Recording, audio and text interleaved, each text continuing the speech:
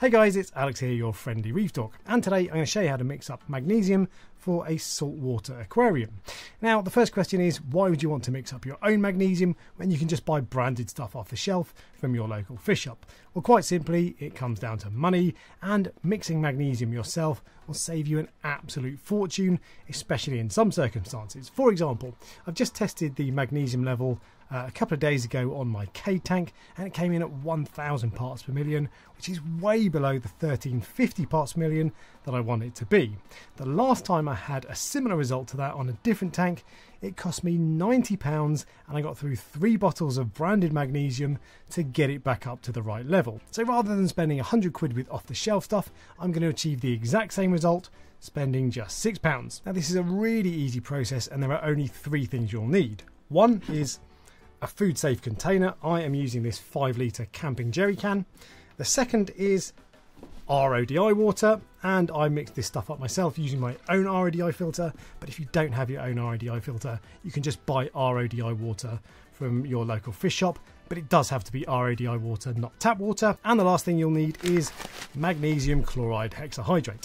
Now I buy this stuff from Intralabs in the UK. I'll leave a link in the description. It's just an eBay link, it's not an affiliate link, but you can get it from various places in different countries. So if that link doesn't work, just Google magnesium chloride hexahydrate and try to find out, ideally from a local forum where people in your area get that stuff from. Now I'm going to be mixing up 5 litres of this stuff today for 2 reasons. One, because it's useful to have a reasonable amount stored in case you need it again, and 2, because it is surprising just how much magnesium you need to add to a tank to get the levels up by 350 parts per million, which is what I want to do in this case. But you can of course follow the exact same recipe if you want to make more or less. So if you want to make 2.5 litres instead of 5 litres, just use half the amount of water and half the amount of magnesium. Alright, so without further ado then, let's go and check out the process. Now for the purposes of this demonstration, I'm going to be using a bucket to mix it up so you can see what's going on, but ordinarily I'd just use the 5 litre container and mix it all up in there. Step 1 then is to add water to the container. Now while I'm aiming to mix up 5 litres today, I can't just pour 5 litres of water in,